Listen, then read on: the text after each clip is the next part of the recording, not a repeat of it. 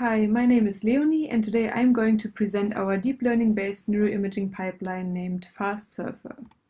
As many of you may know, the problem with traditional neuroimaging pipelines, like for example FreeSurfer, is that they take a lot of time to process a single MRI volume. This is in part due to the fact they include many different pre-processing steps, like for example brain extraction, intensity normalization, as well as all the different steps that are necessary to get good surfaces. And some of these steps are actually quite time intensive. As such, just to generate the volumetric labeling of the subcortical structures only takes up to 2 to 3 hours. And a full brain parcellation, which then also includes the gyro labels, will need nearly double the time, so up to 4 to 8 hours. And the idea behind FastSurfer is to use deep learning tools to speed up this process and then get a full FreeSurfer output in a fraction of the time. And in order to do this, we use an advanced deep learning architecture called FastSurferCNN to create a whole brain segmentation into 95 classes in less than a minute, which basically mimics FreeSurfer's anatomical segmentation and cortical parcellation.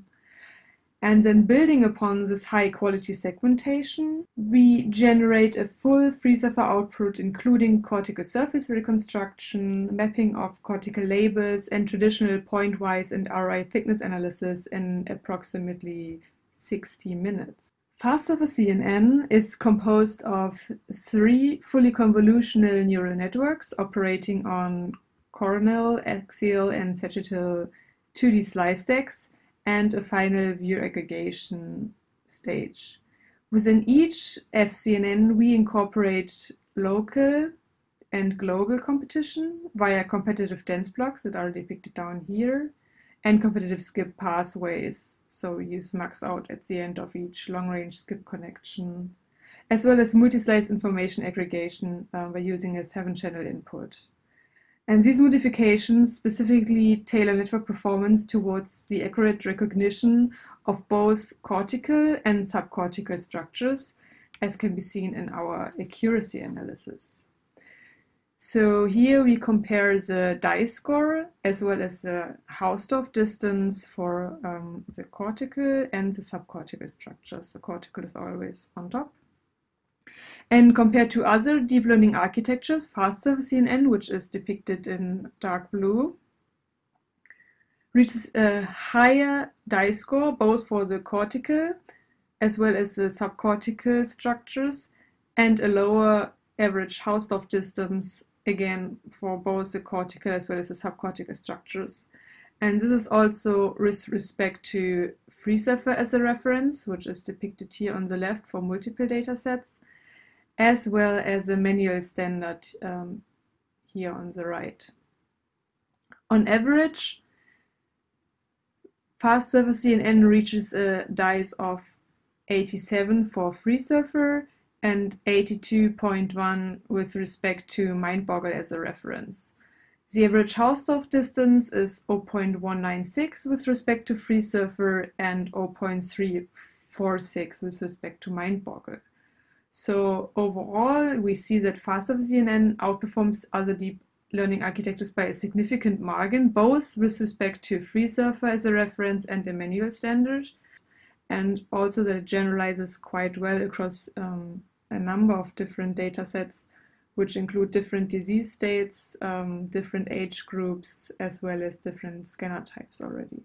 One additional advantage of using FastSurferCNN compared to a standard FreeSurfer run is that because segmentation is generated just based on the MRI volume input, many steps that are used in the traditional FreeSurfer can all have become obsolete, such as skull tripping and nonlinear atlas registration, which already results in a speed up of the entire pipeline. In addition, within reconsurf, we introduce an alternative to FreeSurfer's traditional iterative spherical inflation process, which is depicted here at the top. And we precisely perform a one-shot spectral embedding using the first 3 non-constant eigenfunctions of the Laplace-Beltrami operator, which are shown here, to parameterize the surface smoothly. So you can see the parameterization here. And then we quickly generate the final spherical map by scaling the 3D spectral embedding vector to unit length, which then results in our sphere. And this process in turn reduces self-foldings and results in a slightly faster topology fixer. In order to ensure that FastSurfer is as a whole not only accurate but also sensitive and reliable method, and to ensure its usefulness to the neuroimaging community, we extensively validated our pipeline with respect to 3 main aspects. And that is, 1, how well does the pipeline generalize to unseen cases, for example, different data sets, age ranges, disease states, vendors, and so on, which relates to the topic of generalizability. 2nd, how well does the pipeline reproduce results between scans with minimal anatomical variations? So, for example, if the same subject is scanned twice within a short time frame, which relates to a reliability of the method. And 3rd, how well does the pipeline detect significant effects in the data? So, for example, changes or differences associated with disease states or aging effects, which relates to the sensitivity of a method. We will now inspect these 3 aspects to judge FastSurfer's performance in comparison to FreeSurfer. So first off, we used subjects from ADNI to determine how well FastSurfer generalizes to unseen cases of different disease states, shown here on the left. So this is a similarity score, and manufacturers here on the right, with respect to FreeSurfer. The segmentations of both methods, FastSurfer and FreeSurfer, closely resemble each other, as can be seen by the high dial score for the subcortical as well as the cortical structures. The segmentations deviate a bit more for extreme cases like the Alzheimer patients, which is not necessarily a quality deficit, but might actually be due to noisy data, increased motions in these patients, or also blurring of the white-gray matter border. And overall, we can still say that both methods stay relatively similar to one another, and we have a good generalization across disease states and scanners for FastSurfer. In the second analysis, we use the OASIS 1 test-retest component to calculate the intra-class correlation coefficient, so the ICC, which is an estimate of the agreement between results of scans with minimal anatomical variation. And we can see here the results for FreeSurfer on the left, and on the right we have FastSurfer.